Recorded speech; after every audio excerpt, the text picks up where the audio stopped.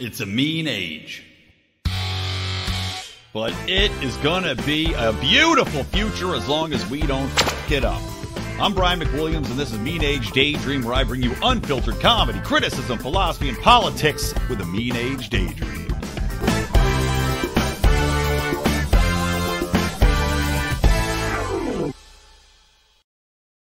Welcome, welcome. What's up, Buttercups? Welcome back to another fantastic episode of Mean Age Daydream. And I have got a guest with me today I'm really excited to talk to. It is the one and the only Max Borders, who is an author with a new book. We're going to talk about Underthrow, also a former editor for Fee, which I'm sure everyone in our audience is very familiar with, and also has some interesting thoughts about what I have termed freedom futurism, but just as futurism in general, about freedom and liberty. So Max Borders, welcome to Mean Age Daydream. I am delighted to be here. Thank you. Yeah, well, as I mentioned in a little bit of our preamble, I have, I saw in your the initial email and reading about you consider yourself a futurist, which I think is fantastic because like a lot of what's going on in our movement, this movement toward freedom and freedom, God, my brain sketched out there, and decentralization, and trying to convince people to our way of thinking, to wean them off of the government teat, to wean them into a different way of thinking. Trying to achieve those goals tends not to happen as easily when all we're doing is tearing down rather than building up. And I think that what you're trying to do with these pretty interesting descriptions of different power structures that are going to be more beneficial to humanity and growing that really leans into that. So I just wanted to hear a little bit more about how you came around to where you're at now, and then we can kind of segue into the book Underthrow and the full title, which I will read off momentarily. Yeah, absolutely. So I guess I became really disaffected with what I call the three Ps: politics, policy, and punditry. Right. In other words, everything is about trying to prod the timid herds into the voting booth every 2 or 4 years, and expect somehow that the tide, that the things are going to change through the electoral process, and that those three narrow boxes really aren't. It causes us to beat our heads against the wall over and over again, and then we might rail about it on social media. But it occurred to me, and on about the mid, 2010 or so, the first thing that happened was the Bitcoin white paper. Of course, many of your listeners will be gold bugs, many will be Bitcoiners. Suffice it to say, at least the gold bugs have a grudging respect for this idea of a sound money that is digitized in some way and distributed and very difficult to alter. Whereas right now, if we're living under fiat regimes where everything is at the whims of central planners, essentially, and they don't have your best interest at heart. They have their own interests at heart and those of their cronies. So that was the first thing, and really before that too, I was starting to feel uncomfortable with the three Ps path. There was also Uber there for a while, and we still have Uber. It's still around. But this idea that you could operate within a legal gray area somehow and develop something new that could upend the taxi cartels, what are known as medallions, those systems, they had to begin to compete. And so this idea of markets and governance, Bitcoin is a kind of governance system. It only governs money or currency, but we can start to imagine with all manner of different systems how we might go from one system to another by choice.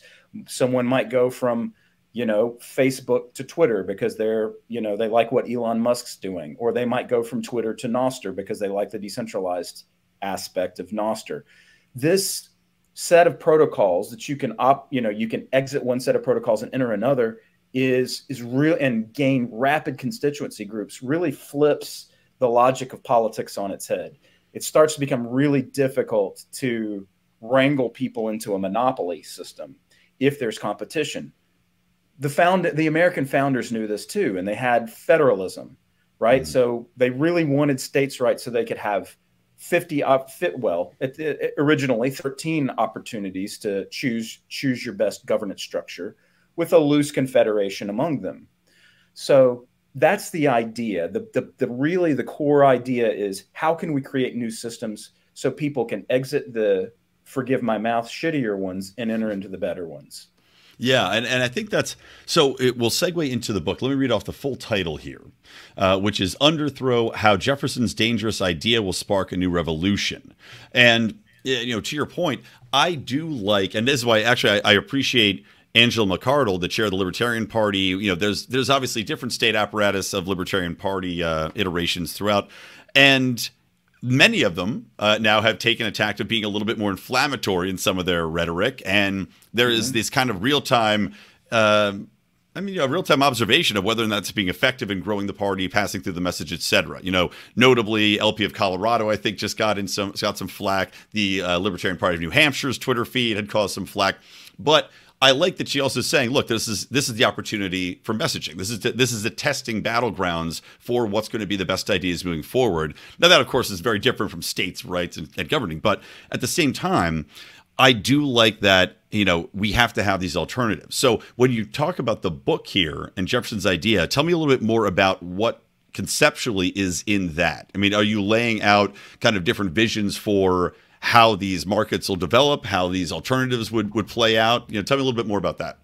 Sure. Well, let me peg it for a moment to that subtitle, since you so eloquently mentioned it, and I appreciate your doing so. So what is Jefferson's dangerous idea?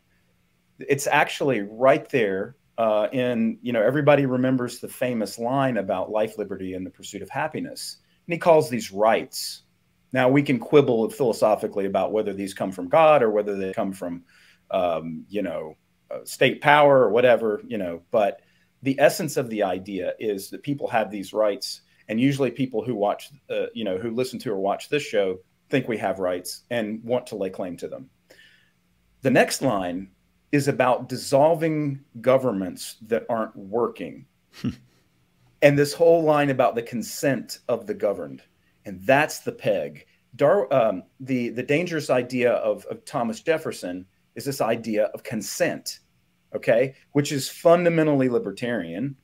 And so when you can start to create this idea of markets and governance, this idea of giving people more and more options, you reduce the costs, as we put it earlier, of exiting a bad system and entering a new system.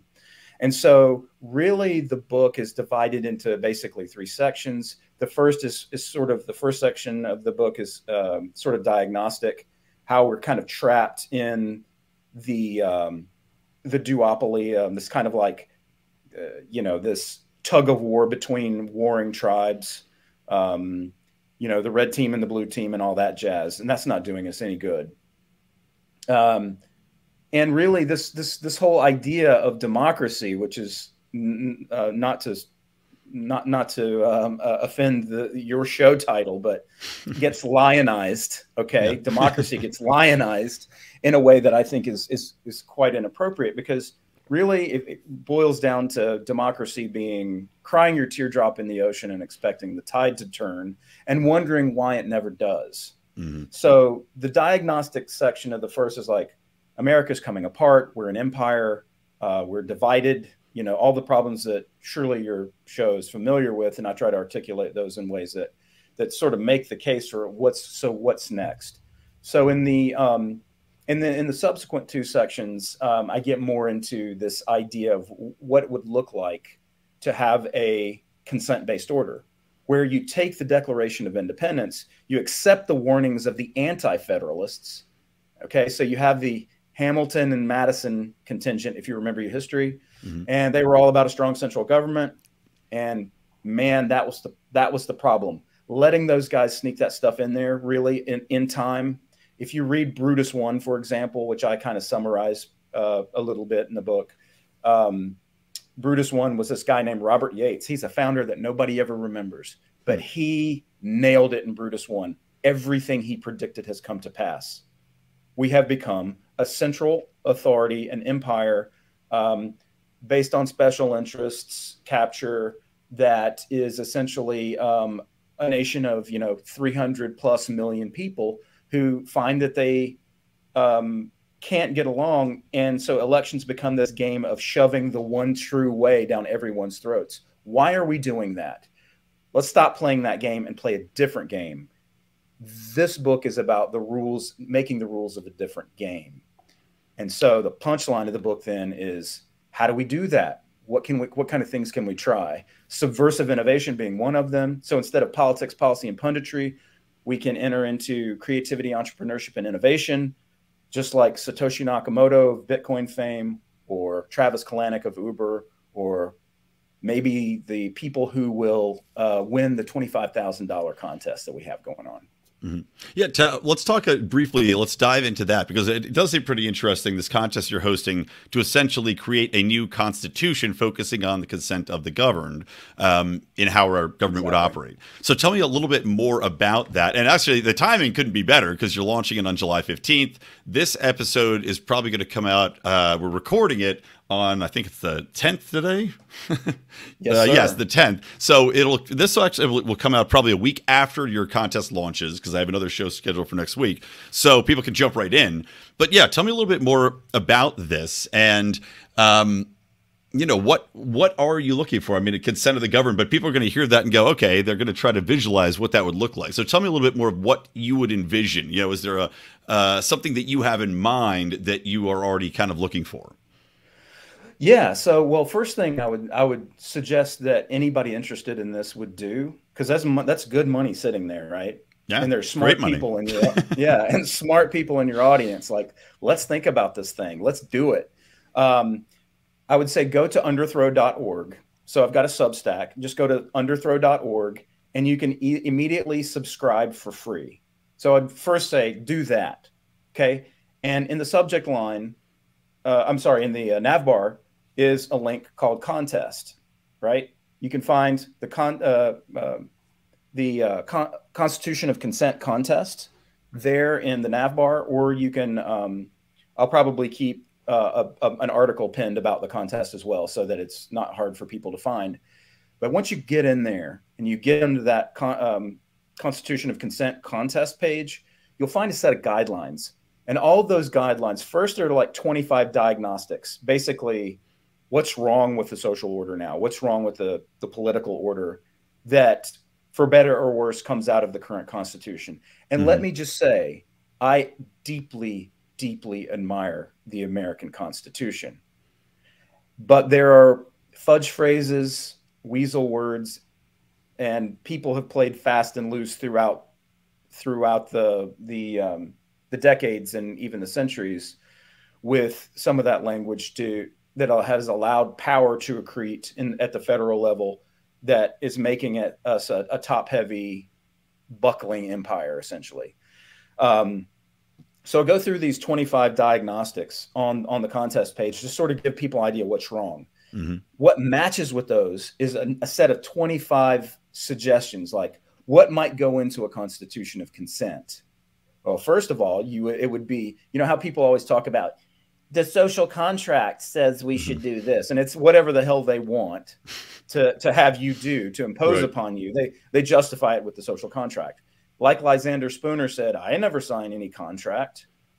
And so we're taking that Spooner rationale to its logical conclusion and saying, okay, but we can fashion, at least for now in the cloud, right, in the digital cloud, a constitution that we can all agree to and be signatories to. We can pledge our lives, our fortunes, and our sacred honor to that document that guarantees freedom, that guarantees us, if instantiated, and that's a big if, I'm under no illusions, the idea that we would be signatories to this. And so it would function as a multilateral contract. You get enough signatories, after a while, you start getting 2-3 million people. That's the size of a small country. That demands certain level of diplomatic recognition. Okay. And at least it gives us an object of reverence, something to point to and say, this is what we want.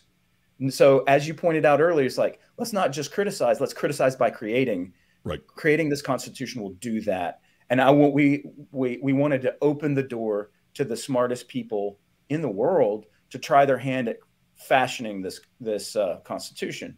So I did want to give people hints though. Those 25 hints, it's like, hey, this is Oh, I going to think be you have a good to. start. Yeah, Yeah, I agree. yeah, No, I think that's absolutely the best way to move forward. I'm really happy to hear that's what you did, because I mean it's going to make it, number one, far easier for people, and also with time constraints, having to go from scratch to try to create this document out of nothing would be unbelievably right. daunting for so many people. So you've really opened it up and laid the framework for people to just dive in. So I think that's fantastic. Yeah. Yeah. So the other thing I wanted to get into, so the contest is open for people to create these constitutions. So as you said, it would demand some level of attention to have enough people sign on to it. Is there a concrete plan then for the contest winner, when you choose it? Is there then a plan in place to get boots on the ground? I mean, how would you treat this winner? How would you look to try to get this constitution out in front of people to spread the word? Is there going to be another publicity campaign or volunteers to try to, pass it around and get, go door to door? I'm curious what the next step would be. That's a really, really good question. And this is tentative. Okay. I have actually an interesting guy funder out of Singapore who actually came up with the first $20,000 for the contest. Another funder who is a subscriber to Underthrow.org said, I love this so much, I want to throw in another 5,000. Thank you, Greg, if you're listening to this, for that extra 5,000. And of course, the Singaporean funder for the first 20,000. But the idea is that the next step would be to figure out what we've got. So you got a lot of entries. You're going to have one that's going to be the big winner because they're going to have the bulk of the good ideas. But you're going to have some, a second place and a third place that are also going to have good ideas. We might want to integrate those. Yeah. So it would function like an open source software system, right? And with an open source system, you can merge code, you can fork code, you can do all kinds of stuff. We want to treat it like an open source system because that preserves the voluntary nature of it down to its bones. So if people are like, we love this, we love it as is, they could take that, we upload it into GitHub or something like that, something that facilitates the open source process, and start people having, working on it in tandem, just as they would work on any software code. Instead, it's legal code. So that would be the next step. Then the funder, now the guy who I persuaded to fund this, he's really thinking, I would like to see this instantiated somewhere on terra firma at some point in the future. Now, there's two different concepts here that are really interesting, and this is we're trying to change people's mindsets about the nature of constitutions as like conquerors making rules on some territory, right? That's historically what it's always been. That's the Hobbesian way, right? Thomas Hobbes. But going forward, it's like we want to start getting people to think, more and more people to think, why couldn't it be governance in the cloud, right? I'm probably closer to Mexico than I am upstate New York right now. Well, actually, I used to be, because I just moved out of Texas to here in South Carolina. And here I am talking about a constitution that would facilitate secessionism. Probably not the best look being in South Carolina. But anyway, point is, it's like, okay, if you can, why can't governance be in the cloud? Why can't we adjudicate constantly between jurisdictions of other countries, for example, Mexico and Canada and so on? They are to some degree, I know, client states of the empire, because they kind of have to do what they're told, because we, elbow our way in around everything. But those days are numbered, I believe. In any case, adjudicating between jurisdictions, something happens all the time. Why can't I do that against my neighbor? So this is called polycentric law, is the fancy term for it. And one of the best exponents of polycentric law is a guy named Tom W. Bell. And another concept, adjacent concept, is called panarchy. And the idea is like, why can't you just sign up for your own governance system and live by it, instead of having your party fight on your behalf to impose your rules on 350 million people? Why can't we have legal code in the cloud? Of course, there are territorial goods, things that we have to do with smaller jurisdictions, but at the very least, we shouldn't have one big giant jurisdiction, we should have 50. And if we can have more than 50 subsidiary jurisdictions within those 50 states, that gives more people opportunities to exit to a jurisdiction that comports with their concept of the good. And that's freedom, baby. Some people want to live in a less free state, but they're free to do so. Do you see what I mean? Yeah. So this means we no longer have to go to war with each other. If you want to live, I mean, there are going to be some deal breakers like basic rights, I think. But in terms of like, if you want to pay a 10% tax versus a 15% tax in your jurisdiction, if your system of governance is giving you something that you value at the higher tax rate, then go live in that system. Ain't nobody stopping you. It's just about resolving the frictions between systems. Yeah, I like that a lot. And so I was just saying, like, so getting people to buy into this then. I almost thought you were going to go down the route of some of these libertarian societies that have popped up. Like there was one, I believe, in Panama that the government then the government switched, and I think they annexed them because they were trying to create this new free land. So I thought you were going to say, well, he's got a little island somewhere that we're going to test it out on, which would be nice. that is a possibility. So you know, I have friends in low places, and one of those low places is down in Honduras called Prospera. Okay, that's the one I was thinking of. I think Honduras. Yeah. And so they changed the law that means that it may expire, but right now they're contractually obligated for the next 5 or so years. And if they can build up and continue to get investment to the extent that the Honduran government on the left sees the value in it, or they're getting tax revenues or they're getting whatever, it's really about getting Prospera, getting their special economic zone out of the corrupted law of the wider country. But you're right; they may kick them out. Or they may shut them down to the point, or make them comply with the laws such that they can't get foreign direct investment, and then they disappear anyway. Yeah, that would be really unfortunate because they're doing such good stuff there. Oh, I mean, it sounded awesome when I was listening to. I mean, I was listening to the podcast about it and an interview. I think actually we did. I think John Nodermatt, my colleague, did it. But again, you listen to so many podcasts, you forget what your own colleagues do. But that's always the fear, right? Is that, and this is why leaning into the freedom futurism concept and trying to convince people of what's possible before trying to make it tangible in the real world is because I always fear what these government organizations will do to stop people from trying to, as you say, underthrow their government. And seeing, like, you know, the change in government, how that can react, and coming back around to getting people's minds around the concept of what's possible so that it becomes too much of a cultural movement.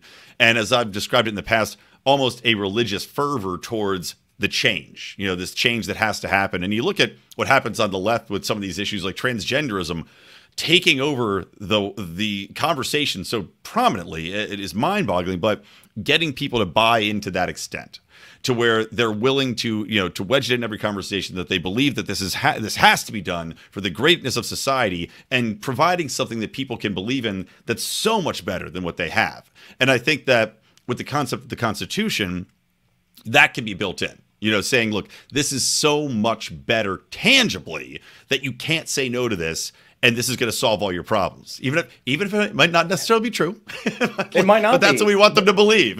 We want them to believe that. We want to be able to make that case. We want people. You know, there was a time when the internet was such that no one could even imagine social media.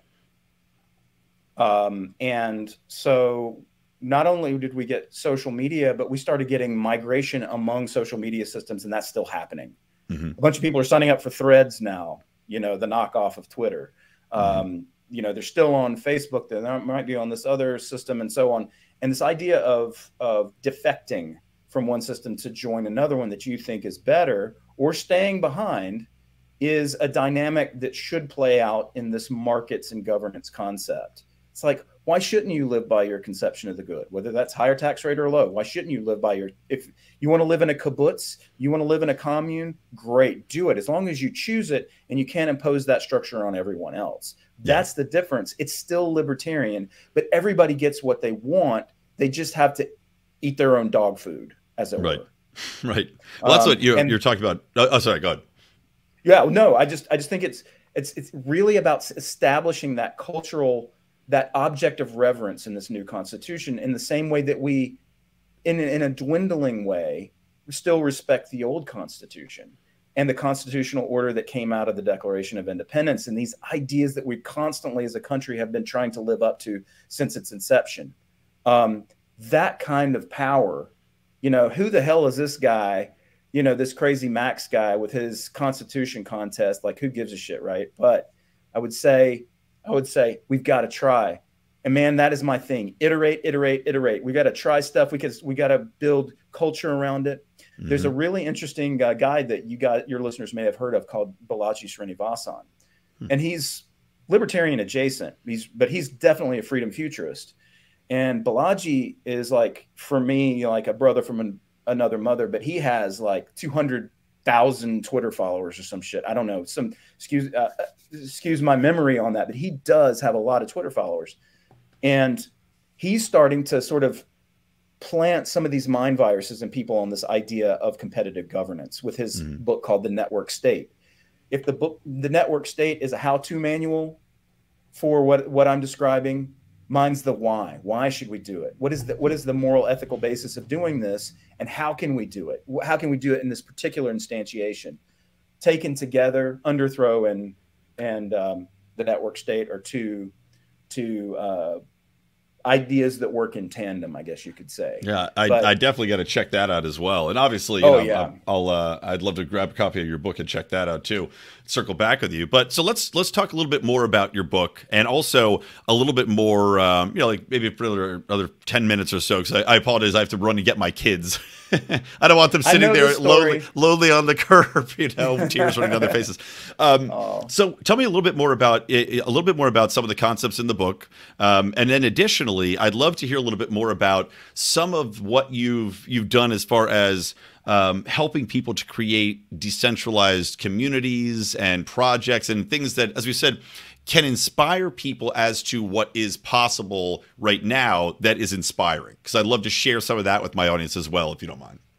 Man, that is such a great question. So I want to kill two birds with one stone on that question, if you don't mind. So one of the things I really enjoy is a chapter in the book on mutual aid. It's essentially how we become the social safety net. Okay. So to answer, I didn't write about how we become the social safety net in this particular thing called a DISC, Distributed Income Support Cooperative, which would be basically putting a mutual aid society of the kind that used to be kicking around in the 19th century or the 18th and 19th centuries. Like the Freemasons, the Oddfellows, the, pick yourself, it's not pick yourself up by your bootstraps, but rather we pick each other up when we're down, and when we're not, we're able to be the ones who are picking up, right? When you have a centralized state apparatus that dispenses largesse as if by algorithm, dropping helicopter money from the sky onto people, there's nothing interpersonal about that. There's nothing communitarian, right? So people don't realize this, but libertarians and are the most communitarian people under the sun, because community is something that is fundamentally chosen and individuals fundamentally choose. But when we work together in community, lifting each other up when we need it, or giving people advice, hey, I'm not going to give you any money. We're not going to disperse funds from the kitty here to help you out until you put down the drink, because you showing up to work. The reason you got fired is you showed up to work every day drunk, right? So this idea of mutual aid is it's not just about independence, it's about interdependence. But true interdependence has to be chosen as we self-organize into communities of practice. I want to bring that back. If we can bring that back through blockchain and cryptocurrency mechanisms, great. We can do that at scale. But if we can't, I at very least want to bring back the idea of the Freemasons, where you have initiatic experiences and community members where you look out for each other. Yeah. Fraternal or sororal or both. It doesn't have to be just a bunch of dudes, although that can be cool, or just a bunch of women, and that can be cool. Whatever floats your boat and allows you to come together in in a communitarian way for social uplift that is chosen, that is voluntary. This is the thing that is tremendously promising to me about this idea, and it would be something that I personally would want to see in a constitution of consent, is a legal framework that facilitates the reemergence of mutual aid and dispatches with the welfare state, at least at the highest levels of government. If you want to live in a small jurisdiction that has a little welfare state, that's great. It's got to be sustainable though, right? But some may opt into mutual aid societies. And that's where we rediscover community. We get to know our neighbors. We look out for each other better. If you ever heard of the old barn raising aspect, right? Some farmer burns down his barn and we become barn raisers again. Everybody turns up and helps that old farmer get his barn back up. Excuse my southernness, but well, don't worry. I grew up somewhere close to Amish country in PA, so they raise barns there too. It's not just the South. They sure do. They're the best. They're the best at it too. Well, one thing I want to add to this concept too. It's interesting because you talk about the voluntary aspect of it and community building and mutual aid, but also there is a level of responsibility as well and of judgment into who's going to be permitted, and thus there is going to be some judgment as to whether or not you deserve to be a part of this community. Because if you're the one who's sucking out of the system constantly and you're not really providing much in, and you said it's because of your own actions, it's not just a hard luck case. You said you show up drunk or you're addicted to drugs and whatever. There's the option to say, look, we're going to have a judgment on this. And it's not just what we have now, which is a blanket, no matter what you do, we're going to take care of you in this ever expanding net that's unsustainable. And I think that's an interesting point as well, is it's when you have the mutual aid society, it's a built-in brake on it getting too large in general, because it's coming out of people's pockets directly rather than manna from heaven, just run the printing press and see what happens. So, I mean, I love the concept there, as it governs itself to stop it from getting too out of control. Right. And that really is, it's like rights and responsibilities ought to be tightly coupled, at least in the liberal worldview. Liberal as in freedom, or libertarian worldview, whatever you like, right? A freedom-based worldview, you have to have rights and responsibilities tightly coupled. If you don't, what you get are very bad, slow infrared feedback mechanisms, or no feedback mechanism, like with the welfare state. Yep. Because the welfare state doesn't oblige anyone to do anything, and the corporation that runs it, GovCorp, is just a faceless corporation. It isn't human. It's an inhuman construct. Mutual aid societies are about human beings coming together in brotherhood or sisterhood or both, and that is a beautiful thing. And then you get those feedback loops that are just right on the money, because we're all looking out for each other. We're all having to look each other in the eyes. That's the kind of welfare system that we need in this country. So I have really, you asked me then about the other thing. I've been working on a concept called the DISC, Distributed Income Support Cooperative, that would allow this to be an online thing, or a digital instantiation of a mutual aid society in the cloud. But I'm no coder. So if coders are listening, hey, I'd love to talk to you. Well, it's funny. I was just thinking, as you're talking about the faceless government institutions and how there used to be a little bit more shame involved in the welfare state, in getting this aid and having to go in and not working and having to go physically to the welfare office to pick up your check. But now that has become completely digitized. And during the pandemic, especially, you had, a card they send you in the mail and you just log on and it's a done deal. As you said, completely faceless, and the elimination of shame. And I do appreciate the linkage that you had provided there between, as you said, rights and responsibilities, and the loss of responsibility and personal responsibility to, as you said, friends and neighbors, or just, I guess we've now as a society, and I believe this is intentionally pushed by the government to erode what I call, the family unit, to erode communities, because it only benefits the government if they erode those interpersonal communications and connections, because then not only is your truth eliminated, your sense of truth and reality is your community, or it was, right? These people fact-checked you, they kept you on your moral path, whatever the morality of that community might be, and they held you accountable. And through government breaking up families, providing this nanny state, it essentially has replaced that family and replaced truth and accountability. But having the rights and responsibilities tied in, I do think makes for much stronger communities.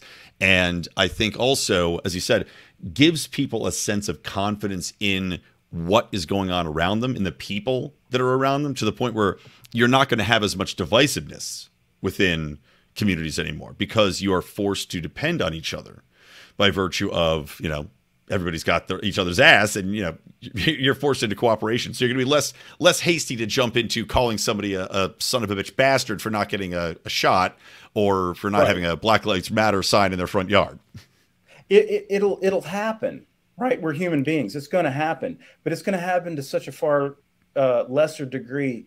Think about how we act when we have a sock puppet account on Twitter versus when we're face to face with each other. Totally different. Totally different. If you have an avatar of yourself that you can hide behind pseudonymously, if you don't have any kind of reputation capital associated with that pseudonym or that pseudonymous identity, then you're going to act like a chimp or a troll or whatever. Yeah. And that's can be socially destructive. It is socially destructive, I think, and it's probably part and parcel to why we have such problems right now in this country in terms of people living on social media and expressing their displeasure with the state of the world through the apparatus of social media and the low impact idea of voting. I mean, that's all we've got.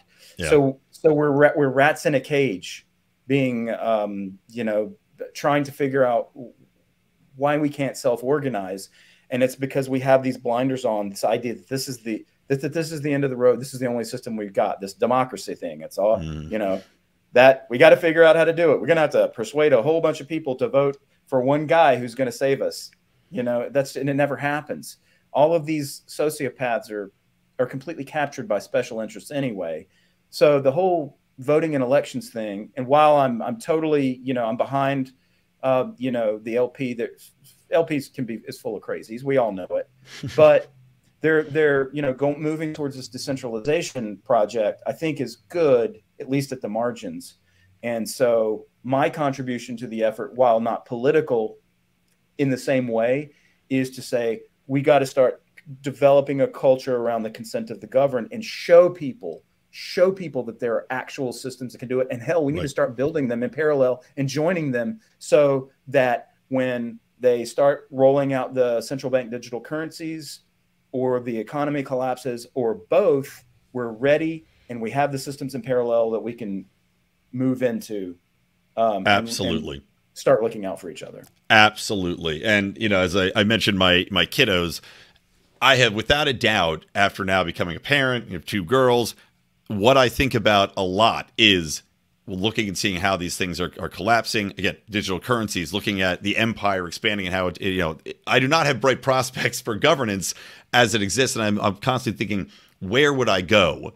Where does a government system exist where I would be happy and feel safe? And that is such a good point, and a salient point, that we have to build the systems while we still can, because the end of the road is coming and we have to have a different track to get the train onto. And so, instead of whining about what's going on right now, we have to focus on building a new reality. Absolutely. Beautifully said, Brian. That is exactly right. And I know that sounds like crazy agorism, but to me, that's what it's all about. It's about techno-agorism, where if you can apply technology and innovation to some of these projects, great, because that's going to allow you to rapidly pull in constituency groups, where before it would take a long time. And that, as long as we still have surpluses to deal with the parallel systems, and maybe it's really about time. It's a factor of time. It's like, I think about all these other social media things that I could be joining, and I'm like, I just don't have the time for all that. Yeah. So those trade-offs are very real, but we got to do the best we can. We have got to try. We got to start doing more than politics, policy, and punditry. We've got to start doing creativity, entrepreneurship, and innovation, even if that's just supporting the innovators who are trying stuff. And And I call them subversive innovators in the book. Love it. Well, Max, this has been an awesome conversation. As I said, I will definitely read the book. I encourage everybody else out there to read the book as well. And I'll link to that in the show notes. Again, guys, the book is Underthrow, How Jefferson's Dangerous Idea Will Spark a New Revolution. Also, of course, go to underthrow.org and get details on the contest. Join the contest, and I'm excited to see what comes of this. I mean, this is really awesome, and as I said, we'll definitely keep in touch. I'd love to have you on, to kind of check in and see where we're at. Now, when does the contest end, by the way? I know it starts on the 15th. Is there a window of time, a few months, or how long is it going for? Yep, it'll last 3 months. So those who subscribe free to Underthrow, they can get updates. I'll send out constant reminders, so when we're a month out or 2 weeks out, I'll say, don't forget, get those constitutions in. Don't leave that $25,000 on the table. Got it. All right. I love it. Well, thank you for joining me here on Mean Age Daydream, and we will catch up soon. Thank you, Max. My pleasure, Brian. Thank you.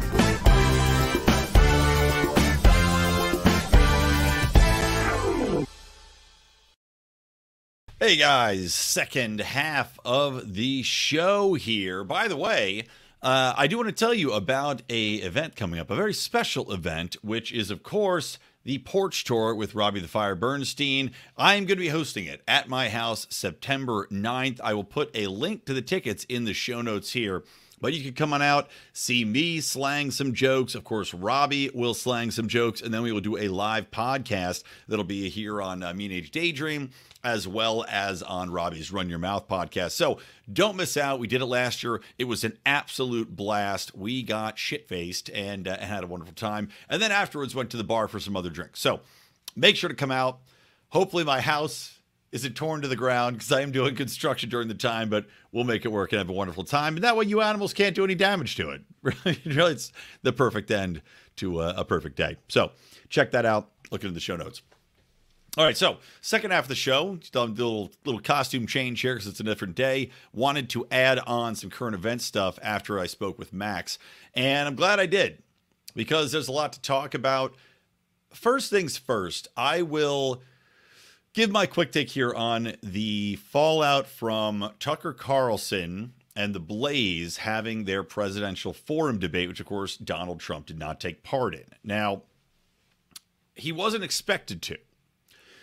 And I had said that there was some risk involved for Trump, namely in that Tucker Carlson has such a massive audience that the risk really laid in whether or not some of these other candidates would be able to get some traction and whether or not Tucker Carlson would have laid into Trump during this event. And interestingly enough, I mean, the fear here was that Donald Trump would go in against Tucker Carlson, who, by the way, is on record saying that he is not a fan of Donald Trump. That came out in the evidence in the lawsuit over the Dominion lawsuits with Fox News. And he's in there pretty much saying, I hate Donald Trump. I'm not a big fan of his at all. Now, people have also pointed to them palling around at the Turning Point USA event, and somehow this is an indicator that they're best of friends. Because I had also tweeted out today that Donald Trump was afraid of Tucker Carlson, because Tucker Carlson is the most dangerous man in conservative politics. Why? Well, because he's already being paid by Fox News. And we'll see what happens with this, because he just got a new investor, this guy from Public Square who's investing God knows how much, millions, I'm sure. And Omid Malik, I think his name is. I'm probably butchering his name. But that news just came out. So Tucker Carlson is going to launch his own media channel. And TBD how that's going to work out with his contract with Fox. Because presumptively, Fox, even though they said, hey, we don't want you to do your thing on Twitter, that was protected under free speech because he's not actually doing a show. He's not selling advertisements. But now, I don't know what's going on there. If he's going to be selling ad space, if he's going to be taking backers to start a new media empire, presumably that would go against whatever contract he has with Fox. But as of now, though, his contract's being paid. So that makes him dangerous in that he really doesn't have much to lose, because he doesn't have another job lined up with the corporate media outlet, nor would he want one. He's on record saying, I don't want to go to another, CNN or Fox again. He doesn't want to do that. He wants to be his own boss. He doesn't want to take anybody's marching orders. So that makes him dangerous in that respect. He's also dangerous because he is a free thinker. He's not thinking inside of the box that all these other operatives are working within, from the political class, from the commentary class. He's willing to say things that others aren't. He's willing to ask questions that others aren't, as evidenced by what happened at this presidential forum, where, I mean, I would say, without a doubt, even though some people are trying to provide cover for Mike Pence and say, well, Mike Pence didn't mean to say it wasn't his concern, and indicate, it really sounded like he was indicating when asked about Ukraine and the war in Ukraine by Tucker Carlson, about why we should be worried about sending tanks and bombs to Ukraine when you can't walk through American cities without stepping in shit or needles, or have homeless people threaten your children's lives. Mike Pence responded with, well, that's not my concern. Now, I don't care where Mike Pence is coming from. It was an idiotic moment. Clearly, that's the way it was going to be taken, and that's the way it was. And his presidential candidacy is now dead in the water.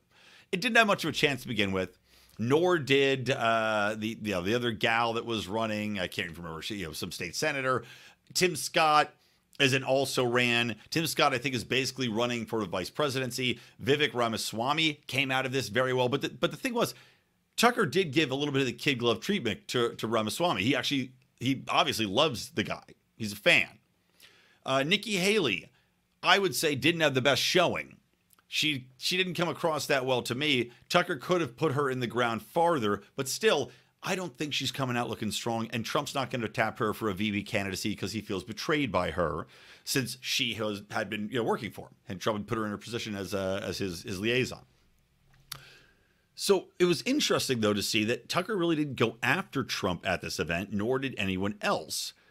And what was odd was that, the danger of a person like Tucker is that he will ask these questions that will put you right on the spot to your face. And for someone like Trump, coming out of this event, and also I neglected to mention DeSantis. DeSantis was fine. Nothing really impressive to take away from it, nothing really bad. Again, Tucker didn't really press him on certain issues as much as he could have in regards to, for example, Ukraine. But again, it was a shorter forum too. He was talking to fairly short format with all these different candidates. Now, Trump didn't take part. And I had said because he was scared of Tucker, seeing what would happen to a Mike Pence, seeing what could happen to a Tim Scott, seeing what could happen to this other gal who I just can't remember her name at the moment, but she's pulling at 0.01, so who gives a damn anyway. The fact that Tucker does have the ability to put you in a position where he can come at you left field with a question you're not going to expect, as opposed to somebody like a CNN, where Trump is completely comfortable doing that forum, that environment, because he knows it's an adversarial environment going in, and he can position it that way. He can go, you're a very nasty lady. Oh, you're a very mean. Yeah, you're a terrible person. Okay, fine. His base will lean into that. They'll eat it up. Whereas you can't do that to Tucker, because he's the most powerful voice in the movement. He has the audience. He has the pull. He has their ear. He was the #1 show. Now his show has exponentially grown since Fox News let him go. He has an even bigger audience. So Trump knows this. And as I had posited, Trump is scared of Tucker. Now, people are pointing out that, well, Trump praised him at the Turning Point USA event. He said that Tucker went from a 6 to a 10. Okay. That's supposed to tell me that he's not afraid of him? If anything, that to me tells me that he is exactly afraid of him. And now Trump's trying to feather that nest. He's trying to say, well, let's be friends. Let me get you back on my side here. I'm going to praise you up and down, but to make sure that you know that I'm on your side, buddy. I got your back. Now, God knows what's going on behind the scenes, because I still think it was strange that Tucker Carlson is battling with Chris Christie about Chris Christie not taking part in this event. And Chris Christie is also worthless and has no bearing on the election. If anything, I think most Republicans that are going to vote view Chris Christie as a traitor, as a joke. I mean, Chris Christie is in no way a true conservative. So they're not going to take much salt in him. He's basically, getting his fat ass on MSNBC, and that's about it. But it's curious that Tucker Carlson isn't taking shots at Trump in the same way. Is it because Tucker Carlson thinks he'll somehow lose fans from this? Maybe. But considering how many people watch his show from all walks, and again, now don't forget, Tucker Carlson also pulled people from the Democratic viewing side of things. He pulled people from the independents, from libertarians. It's not just GOP. So if he is trying to walk that line of not being critical of Trump, that actually could come back and hurt Tucker far more than simply being himself to begin with. But it was very strange to see. And the warnings that I had for Trump to skipping this event, basically that you look like a giant puss, which I still think he does, and he still looks like he's scared of facing Tucker Carlson, and maybe rightly so. I am still perplexed by the fact that even during the event, Trump was not mentioned. It was like Voldemort. You don't want to say Voldemort's name, even though the guy was going to be at the next event the next day where Tucker Carlson was speaking, where Ramaswamy was speaking, and where Trump spoke. It's interesting to watch. I'll tell you that much. It's interesting to watch this play out. And I also was diagnosing a little bit this VP candidacy spot. Obviously, Trump hasn't named anybody. It ain't going to be Nikki Haley. Would it be Tim Scott? Maybe. I don't think that would be very popular with the base personally, but maybe. And now, and I tweeted this out today too, I think it might be Vivek. I think he actually makes a lot of sense as a VP candidate. He's young. He's a businessman. He's an entrepreneur, right? The guy that Trump's going to have respect for. He has a high intellect. He's saying all the right things within the base that Trump would appeal to. Again, that crosses over with libertarianism in a lot of ways. But Vivek also separates from what we like, from our point of view in some of the stuff he said about drone bombings in Mexico and some of the a little bit more neocon-y points. But at the same time, if Vivek, who came out of this really skyrocketing upwards and is going to eat into what DeSantis has to offer, well, if Trump's going to say, well, DeSantis isn't really that much of a threat to me, Vivek, if I add him to my base here, if I can add his youth and exuberance onto my campaign, I bring in a guy that's not of the political class. He's an outsider like me, unlike a DeSantis, unlike a Tim Scott, unlike a Nikki Haley. It makes a lot of sense. It makes a lot of sense. So, a lot of time left. We still got a year, so we'll see. But that's the quick thoughts. But I still do think that Trump fears Tucker Carlson, what Tucker Carlson could do in submarining his campaign should things come down to it. So, watch what their interactions are. All right, next thing I want to talk about, guys. Let me share this clip because it was so interesting to see Adam Devine, I don't know, whatever you say his fucking name, the comedic actor who was in the wonderful show on Comedy Central where they were working. Can't remember the fucking name of the show. I can't remember anything right now. My brain just doesn't work. I've given up. Well, here it is anyway. Let me just play it and you'll know who he is. He is the guy that famously... It was in the karaoke films out there. For podcast listeners, it's driving me insane that I can't think of this show on Comedy Central where there are a bunch of fucking dingleberries working in the office. I'll just have to Google it after I play this, but here you go. My job now is kind of, well, obviously acting and that kind of stuff, but then like I'm pitching a lot. So I'll like pitch movies. And every executive is like, yeah, but why should we make this movie now? And you're like, because it's funny. Yeah. Because it's funny, bitch. What do you mean? Like, whatever happened to just like, we want to make people laugh? Like, it doesn't need to be. Right. Yeah. Right. It doesn't need to attach itself to some like hook in the world right now. It doesn't. I mean, if it does and that's the movie, then sure. Right. But it doesn't always have to. It No. could just be like, whatever happened to just, it's funny for funny's sake. I know. My job now is kind of. So there you go. Workaholics. That's the name of it. It's called Workaholics. And my computer, for some reason, is still slowing down when I try to play video clips. It's very aggravating. So he was on Workaholics. That's where he kind of got his kick. But he makes such a good point there. And one that I have noticed, and anybody trying to sell anything in the industry has noticed, and probably anybody going to the movies has noticed, in that they keep force-feeding this woke garbage, basically films that have to have some social cause out into the public sphere and expect us all to just eat them up and be like, oh, thank God this had a social message in the comedy I'm watching. I don't know what I would have done without it. If it didn't have a race message or a anti-fat message, how would I have enjoyed this comedy? Just make shit that's funny again and we'll go see it. I've talked about this previously, how the guy who did the Joker, the director of the Joker, and now the Joker 2 coming out, which is a very dark film, also had directed and written the first 3 Hangover movies. He'll no longer make comedies anymore. 3 of the funniest comedies you're going to find out there. Well, you know, they got less funny as they went along, but still dirty, raunchy, un-PC, just gut laughter comedies no longer will be made by this man, because he said it's not worth doing it. Because the PC crap has gotten in the way. You can't just make anything that's funny anymore. It gets dissected and ripped apart. And again, why this film now? Because it's funny. So thank you to Adam Devine for standing up and saying that. Now watch, he'll never work again in Hollywood. Meanwhile, they have the actors strike going on. So, you know, a lot of competition for OnlyFans girls with these out-of-work actors.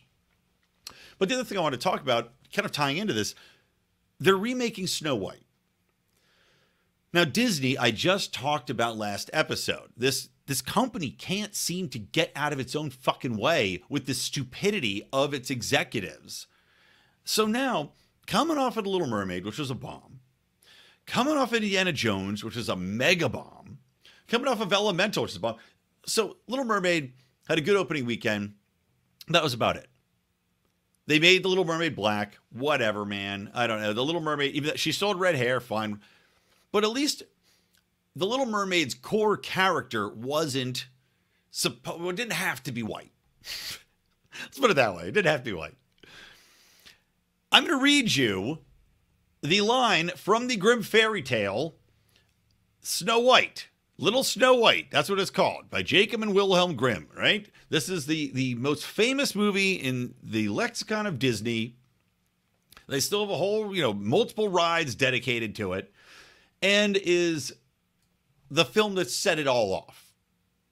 So this is just one line. Soon afterward, she had a little daughter who was white as snow, as red as blood, and as black as ebony wood, and therefore they called her Little Snow White. The character is named Little Snow White because she has skin that is snow white. That's the fucking character. If it was little ebony black, then that would be a black girl. Fine. If it was little Coco Chanel, then you're gonna have a Latina in there, or whatever it might be. With her skin as brown rice, whatever. When it says Snow White in there for the character description, it makes it a little bit conspicuous when you turn the character from a white chick for no fucking reason whatsoever, other than woke virtue signaling, into a Hispanic chick, into a Latina chick, which is what happened here. And the star of this new film is the same gal that was in the remake of West Side Story, which I actually heard was good. And her name is, Ziegler. What the fuck's her first name? Anna Ziegler? Rachel Ziegler. Rachel Ziegler. So Rachel Ziegler is now the star. And I'll share this picture, and hopefully my screen doesn't crap out like it has been doing the last 8 times. But, oh, great. Now I can't find it. There we go. So let me share this picture of the Snow White and the Seven Dwarfs. Now, this doesn't have Snow White in it, but this was a leaked photo from the set. Now, the woman pictured on the left is not Rachel Ziegler. That is a stand-in, but the dwarves on the right are the dwarves. Now, you'll notice that only one of them is a dwarf. Just the guy in the front. He's got long hair and a little beard and one little tiny arm, but he's a dwarf. The rest of them are, I would describe one of them as short and the other ones as scumbags who legitimately look like they should be robbing Walmarts in the Tenderloin district in San Francisco. The guy at the very end is a man dressed in some sort of, Russian-looking pishma, head wrap. Well, he is apparently a foot taller than all the other dwarves, who are, by the way, one white man who is probably going to be transgender in this, a black chick, another black, I think, a man, a white chunky dude, another white chunky dude, and another black man. Conspicuously, no Indians involved here, no Asians, because clearly they're using the Harvard model of casting over at Disney, so no Asian dwarves, even though we all know the Asians are the shorties of the bunch. So why no Asians? You could have just hired, think of it this way, if you wanted to help the world, all right, and Lou Perez had a funny joke that, 6 dwarves are out of work here because they decided to not have dwarves in it, which, by the way, in the original story, also dwarves. It wasn't called Snow White and the 7 Dwarves, but there were dwarves explicitly listed in the first book. You could have given this job to North Koreans, who are notably short because they're so malnourished. That's a double win. Number one, you're fostering better connections with North Korea. Maybe you're opening that market up, right? Because in the wake of losing Russia as a major market, which they're saying is one of the reasons Dial of Destiny isn't doing so well, right? And the Chinese market becoming so difficult, well, maybe the North Korean market will open itself up if you have, 7 North Korean dwarves who just, you don't have to call them dwarves. They're just tiny because they don't have anything to eat. Maybe the nukes will get turned back inwards. Give these people a little bone. But still, it's one of the more ridiculous casts. And coming out of this situation where everybody has stopped going to see Disney films because they're so woke, these morons think that the best thing to do would be to virtue signal woke cast something in one of the most comedic sense. Like, this is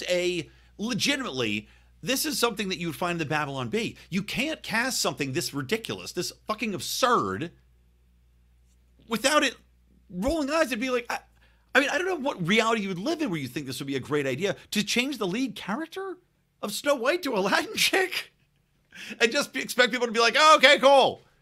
What's your response? That you people are racist? No, it's not racist to point out that the fucking character is supposed to be white explicitly. It's racist to change that character. That seems racist. That seems like you hate white people. It's just fucking unbelievable. It's fucking unbelievable. I mean, especially the one dwarf, like it says, a giant man who I guarantee was going to be transgender in the movie. And then when asked about this, the lead actress said, well, we're changing the script a lot. It's not really the story of Snow White anymore. Okay, then don't fucking call it Snow White. Don't pretend it's the same IP then. Make a new movie. If you're going to do that, if you're going to change the whole story around, if you're going to ignore the basis of the characters, if you're going to ignore the descriptions and casting of the characters and completely fuck it all around, don't call it Snow White. Call it something different and make a new movie. How about just make new movies in general? How about just make new movies? Great. My camera went out of focus because I'm gesturing too wildly. It's very annoying. It's not a new idea just because you change the fucking races around. It's not a new idea. Oh, and also, Snow White is no longer, they said this, she's no longer just going to be lying around waiting for her prince to come. Remember that famous song, Someday My Prince Will Come? No, they changed that too. Because, women have to be fierce. So, Little Latin X and the 6 non-multicultural dwarves and 1 real dwarf and the story of female empowerment. That's what it's called now. So, get your tickets now.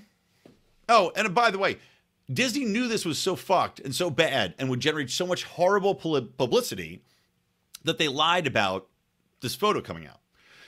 They said that it was not a photo from the production, which is one of the most bafflingly idiotic PR moves I've ever seen in my life. Because what possible hope do you have of spinning that story if you're denying it?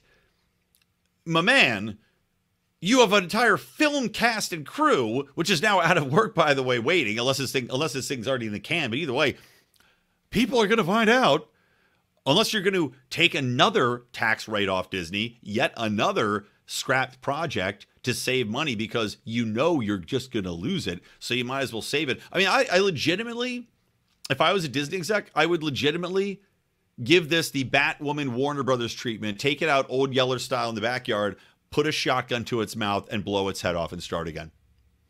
This movie's dead in the water. 100% dead in the water. It has no chance of making money. I'm saying it right now. No chance of making money. They should kill it, just like Warner Brothers did with Batgirl. Take the loss and start over with something new. Either a authentic to the story, to the origin IP remake, or something brand spanking new. How about that? Can you do anything new, Disney? Because right now, you're digging a hole, and I don't think they're going to climb out of it anytime soon. All right, guys. That's about it. I think that wraps up. Oh, one more quick thing. The House passed a defense bill with restrictions on abortion and transgender procedures. This makes sense to me. They were flying people around to get abortions in states that would allow them if they're military members. That seems idiotic to me. I mean, again, it's my tax dollars just for what? To fly people to states with abortions because they were careless enough to get pregnant while in the military? Wonderful. And then finally, they stopped paying for people to transition from one gender to the other or their family members under a provision that was like special needs in people in the military. They put a stop to that. Now, we'll see what happens in the Senate because the House passed this, not the Senate. But thank you for at least some sanity coming in here. I don't need to be paying for people to fucking change genders because they joined the military, which, by the way, just means people are going to join the military just to get the surgery to change genders. And also, how long are they going to be laid out getting the surgeries? I mean, it just beyond stupid. The shit that gets lumped into this because you want to join the military. Now you say you're a woman or a man. All right, that's it, guys. Enjoy the rest of your week. I am not going to be around for Memoirs this week. I will be out of town in Yosemite for a bachelor party, getting drunk in the woods. Because where is a better place to have a bachelor party than in the middle of the woods with 15 other men and no beautiful women around, but maybe one sexy bear in a bikini? I don't know. We'll see. I'm going to shave one. I'll let you know what it looks like. All right, from me, Brian McWilliams, from the Lions of Liberty Network, and from Mean Age Daydream, and also from, of course, Max Borders. Check out his competition, and, of course, check out Underthrow. I have been Brian McWilliams. Keep those electric eyes on me, babe, and keep that ray gun to my head. Oh, no, I fucked it up!